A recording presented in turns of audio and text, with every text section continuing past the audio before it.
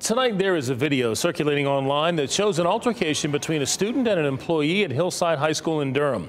In this video you can see the staff member trying to restrain the student and that student kicking her in the face. Now we haven't seen any video of what led to this altercation. Hillside High School's principal sent a letter to families that reads in part, "This afternoon there appeared to be an altercation between an employee and a student in our gymnasium. One of our employees has been suspended with pay until that investigation is completed."